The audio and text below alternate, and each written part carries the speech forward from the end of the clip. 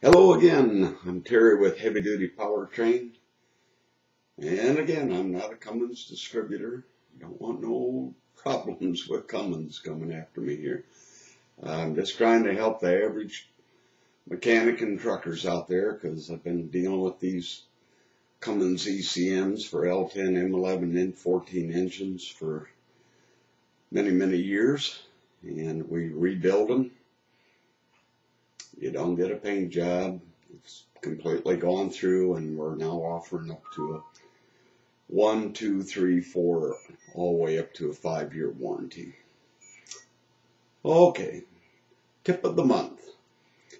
Kind of hit me the other day that I'm getting a lot of questions that seem to be a little iffy, especially on the N14 Cummins.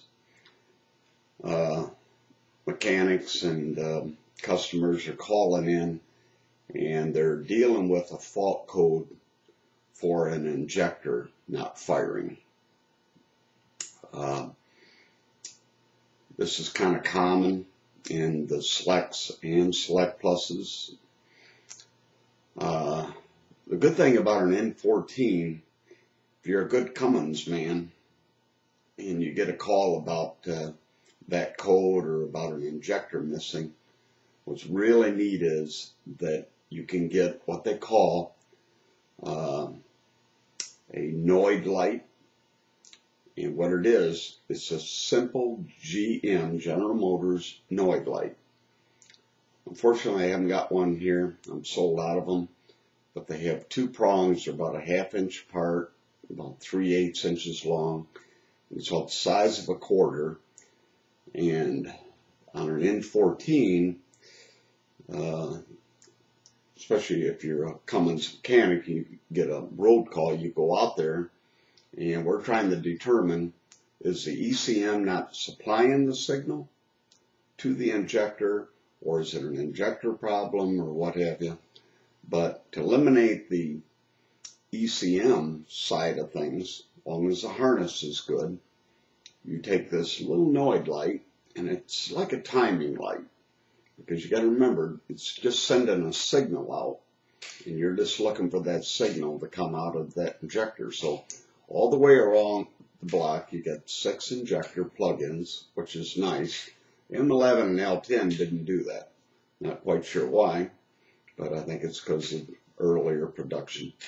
But you simply put that Noid light in, you know, the wire that's supposed to be misfiring, or the injector, or maybe you're doing a hot cold test on the cylinder and you got it down to that.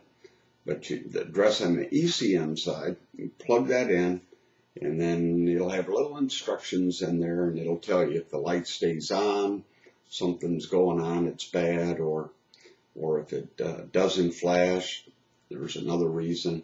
Like I said, I haven't got that right in front of me, but really handy tool to have in your pocket. Wish I had one. But, you know, I just talked to somebody today, that a mechanic there that wasn't aware of that, and he was happy to learn that. I'm going to pick up one. You can usually pick them up at any auto parts place that handle Noid lights. That's N-O-I-D lights. As far as the injector, you can do a resistance test on the injectors and see if they're all in line.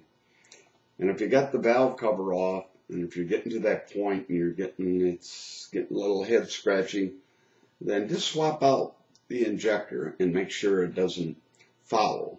I mean, that's another little quick, it's not so quick, but it's a sure sign.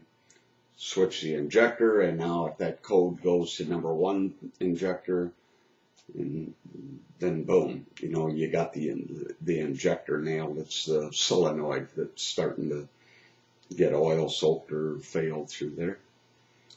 So I hope that helps you guys, and need any more information, just give me a call. My advice is free, and that's how we built the business to be what it is, and I believe in that. It's 810 653-6300. I'm Terry Crine. Good luck trucking.